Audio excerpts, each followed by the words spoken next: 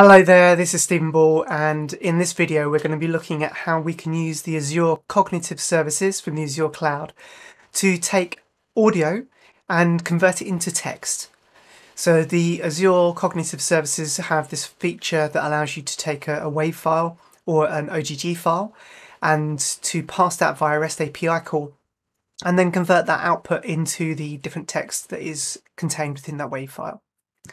So the sample for this is available on my GitHub. If you go to github.com/DelphiaBall, there you'll be able to find the Azure-Cognitive-Services samples, which include the voice to text and also text to voice and translation and dictionary services as well. So let's get in.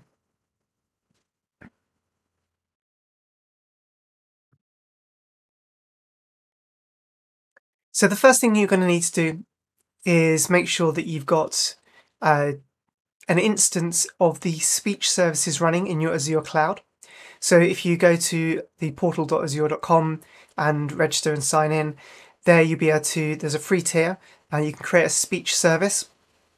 Here I've just got one set up already.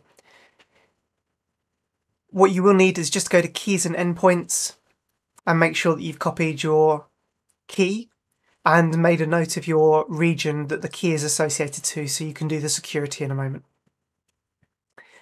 So back in the application, we'll have a quick look at the sample and then I'll explain how the units kind of work behind the scenes. So the first thing, when you run the application, you'll need to select from the region for the speech services, the region that was on the Azure portal, and also just paste in your key. And then once you've done that, best thing is to just save the config. You can test it here quickly using the hamburger icon here. That'll bring up the save dialog. Now, when this application runs, it will pick up here a specific audio file that is deployed with the application that you'll get when you download the source code. And there's a build script that runs, which will kind of trigger when you go to build for the first time. So just say yes to run, and that will then automatically populate that. Otherwise, you can just use the dialog here to go and select any WAV file. Once you've selected it, you can play it just to hear, make sure you've got the correct one selected. And then you can go ahead here, choose or define the audio language. If you don't put one in, it will default to US English. But this will help in terms of just getting the conversion of the audio to text done correctly. And then there's two options: a simple export, which gives you the base text, or you can do the convert to text with the detail on it, and that will provide the JSON payload with additional information in there, including masking of profanities and stuff like that. So if you do have to be careful of swear language and so on, then that's something the service can take care of for you. Okay, so let's have a quick look at this in action.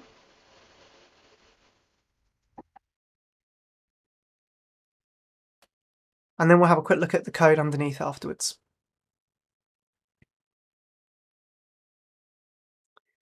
So here's the service key, that's all good. Let's go to the speech to text.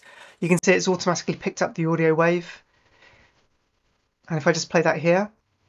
Why did the turkey cross the road? I don't know. Why did the turkey cross the road? Because the chicken was self-isolating. Okay, so you can hear this is the output of the text to speech converted into a WAV format. So let's just now go ahead and convert this back. And this is now pushing the file up to the services. We can see we've got a success response.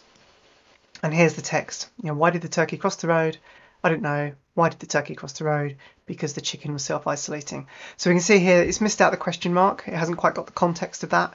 But it's a pretty good translation all in all. And let's run the detailed version.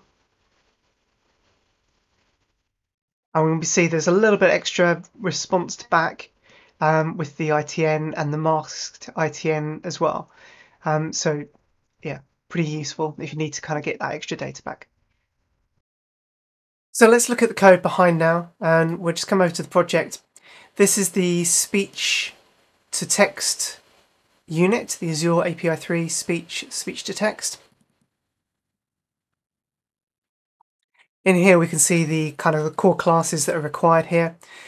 We have a T Azure speech to text, and this defines the type for simple or detailed, also the options for the text profanity masking, for if it's masked, removed, or if you just want the raw text returned.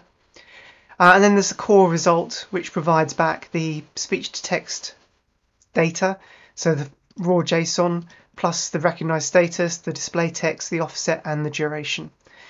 And basically you create the instance, pass in the region, assign the token for security, and then call speech to text. And there's two overloaded methods, one that passes in the link to the audio file, and if you call that one, all it does is just creates a string stream, loads the audio file into the string stream, and then calls the other method that takes in the stream, and then that then calls the REST API.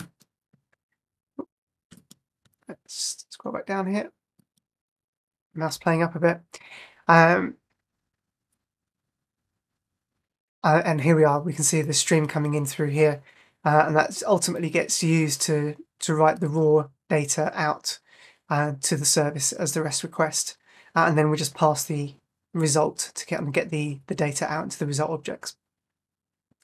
The actual kind of main frame here to look at is the speech-to-text frame.